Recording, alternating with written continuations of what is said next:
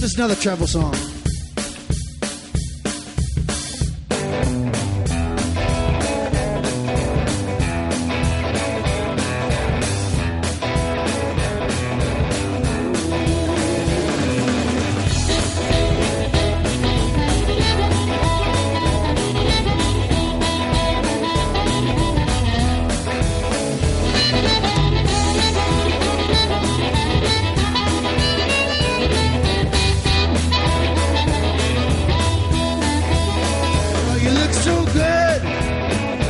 Fancy clothes.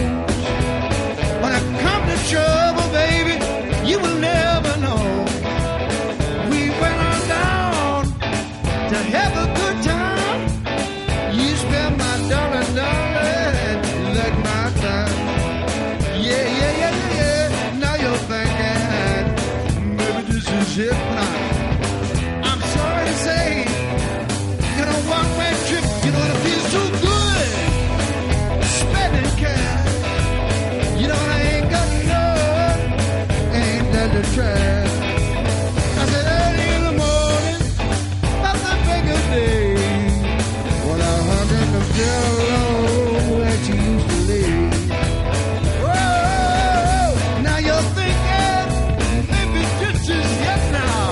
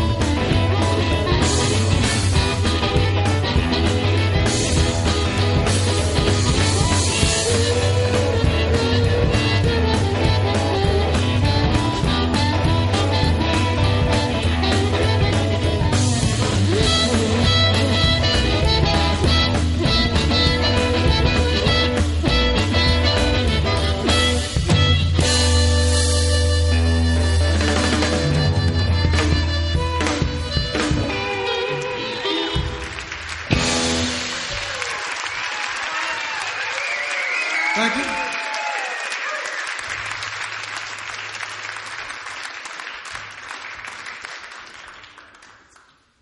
Thank you very much. This song's called Villanelle. And it's a villanelle is a kind of a poem form. It's like a Jacob's ladder. It tumbles down upon itself. And in threes. Don't pay attention to that, though. I'm just thinking out loud. It's really about it's about dancing. I made a record 10 years ago, and then ended up touring in the States a whole bunch, and I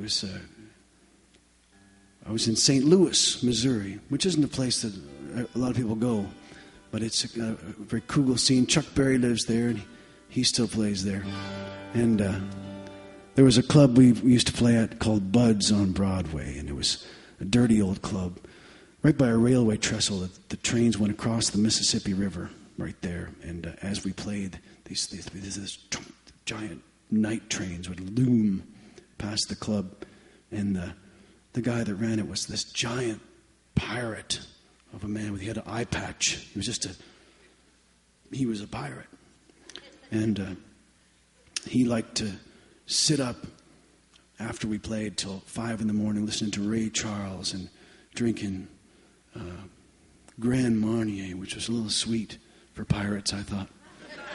But some of the staff would sit around with us, and we're listening to this Ray Charles, and